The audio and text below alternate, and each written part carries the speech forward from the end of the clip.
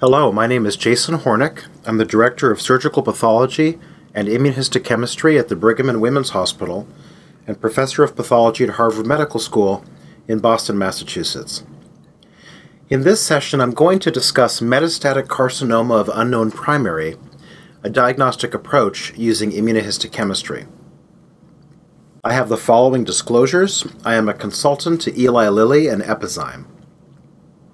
So strictly speaking, the carcinoma of unknown primary is defined as histologically confirmed metastatic carcinoma for which a primary site cannot be identified after a standard diagnostic approach, which should include all of the things you'd think about: a detailed history and physical exam, blood counts, biochemical analyses of the blood, urinalysis, occult blood in the stool, and extensive imaging. And then, of course, histologic review, including immunohistochemistry. So, in fact, most cases, when we're approaching them as pathologists and we're thinking, wow, this is a carcinoma of unknown primary, are not actually unknown primaries. They're only unknown to us. The surgeon, the oncologist, the radiologist might know very well where the primary site is. And unfortunately, as you all well know, we get so many cases where the pathology requisition has very limited information. Liver mass or liver masses rule out carcinoma, whereas in actuality, by radiologic imaging, there's a clearly defined pancreatic mass, and here's a liver biopsy just to confirm metastatic pancreatic carcinoma, and they just have neglected to provide us with enough information.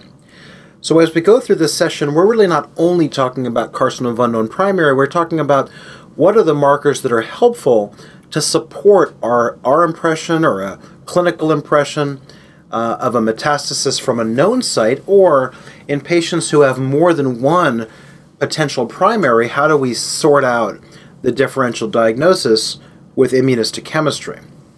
But if we strictly define it as I've just discussed, carcinoma of unknown primary does account for between 2 and 5% of malignancies diagnosed in the United States, and it's a relatively common cause of cancer deaths in both sexes. The incidence, the new cases of carcinoma of unknown primary in the U.S.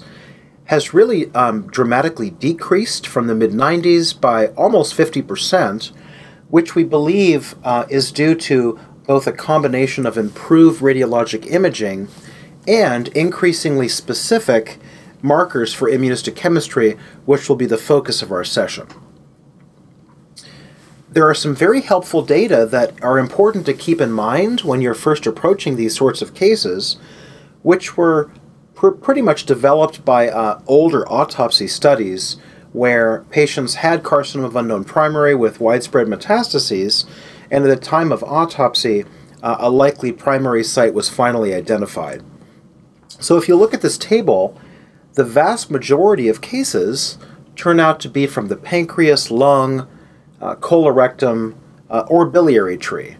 So if you really focus on those areas, it can be very helpful just as a starting point. And certainly you can have metastatic carcinomas of unclear primary from a wide range of other sites, as you see lower down in that list.